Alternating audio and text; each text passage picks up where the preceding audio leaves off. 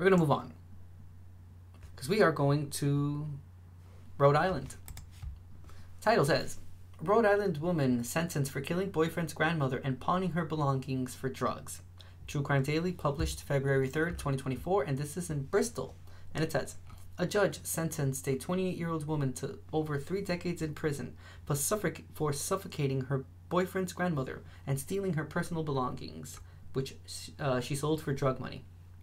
The Rhode Island Attorney General's office announced Thursday, February 1st, that Selena Martinez was ordered to spend 60 years behind bars for killing 62-year-old Eudora Gustafson in 2017, though she will only be incarcerated for 35.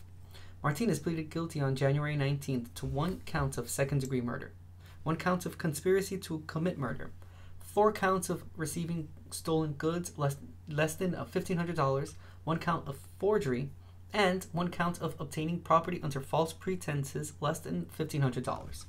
Martinez's boyfriend, Raymond Paiva IV, was sentenced in October to 60 years in prison with 20 years suspended after he pleaded guilty to the same charges, except he had 1 more count of forgery.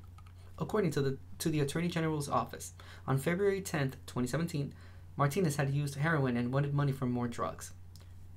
She and Paiva were at Gustafson's house, and at 3:15 p.m., Gustafson's husband left for work. Martinez reportedly attacked Gustafson to get access to her car keys. The statement says Martinez restrained the victim while she and Paiva attacked her with a pillow and covered her head with a trash bag, with the drawstring drawn tightly around her neck. Martinez stole Gustafson's checkbook, rings, jewelry, and money, then drove off in her car. Martinez reportedly sold Gustafson's belongings at a pawn shop at approximately 7 p.m. and purchased heroin nearby. Providence police caught Martinez and arrested her. Martinez's DNA was reportedly found on the trash bag used to suffocate Gustafson. Attorney General Peter Nerona said, "Tragedies like these are particularly tough to comprehend. The defendant is a deeply troubled woman who senselessly murdered and robbed her boyfriend's grandmother to obtain money to buy drugs, and the victim's family is left to pick up the pieces." He said he hopes Martinez gets the help she needs in prison and that it can provide some relief to Gustafson's family. I feel like we read an unreleased plot of Requiem for a Dream. Like, this is like a deleted scene that didn't make it because it was too harsh for viewers to see. In Requiem for a Dream, if you haven't seen that movie, don't. I mean, it's a pretty hard-hitting movie. It's about addiction, different types of addiction, and yeah, I don't know, this could have easily been part of the plot of the movie and would have fit perfectly. Commit a huge crime for drugs. That's basically what some of the movie talks about, and some of the things that happen in the movie. So, yeah, pretty old movie, early 2000s, starring Jared Leto, Marlon Wayans. I thought he did a great job. It was the first time I ever actually saw him doing a drama like that, and I was pretty impressed. Who's the other? It's Jennifer Connelly is in that movie. Jared Leto's mom as well. I forgot her name. Excellent actress.